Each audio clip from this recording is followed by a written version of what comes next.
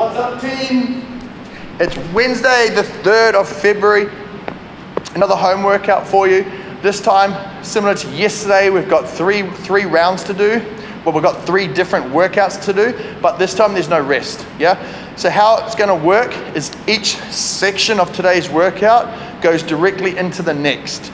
So you'll do the first section, then you'll do 3 rounds of the first section, you'll then do 3 rounds of the next section, and then you'll do 3 rounds of the last section.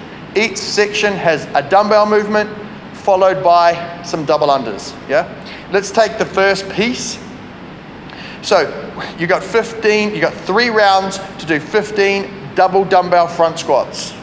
Now these here, if we're using our dumbbells, okay, if you're lucky enough to have 2 dumbbells, yeah, holding them here, holding them here, holding them here, is all gonna be okay as we go through and we exercise our front squats, yeah? Once your front squats are completed, you'll grab your skipping rope, and then you're gonna hit your double unders, okay? You got 30 double unders to do, or you've got 30 seconds of double under practice to do, yeah?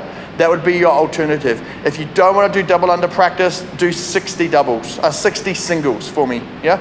Once you've done 3 rounds of that, you then move into the next section directly without stopping and no rest. You've then got 15 double dumbbell thrusters. So again, holding onto the dumbbells, you'll go through and you'll do your dumbbell thrusters.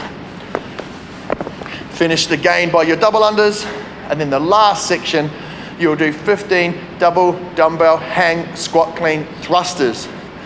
Now this is where it gets a little bit tricky, okay? These are double hang, okay? So you'll pick the dumbbells up, stand up, go to no lower than your knee, yeah, or just so that the heads are just below your knee, and you will squat clean thruster, yeah? Bring them back to the hang. Squat clean thruster, yeah? Bring them back to the hang. Squat clean thruster, okay?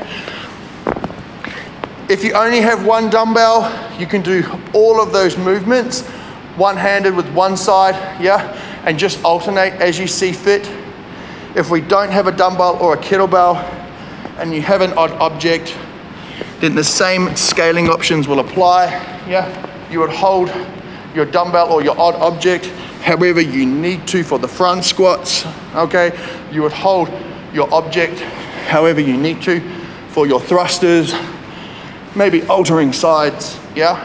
And then you would move into your hang squat cleans if you have an odd object or something like that, yeah? Depending on the sides, yeah? You might do it one-sided, or you might do it from the middle where you come from here, clean, thruster, yeah? Here, clean and thruster, okay? Depending on the odd object.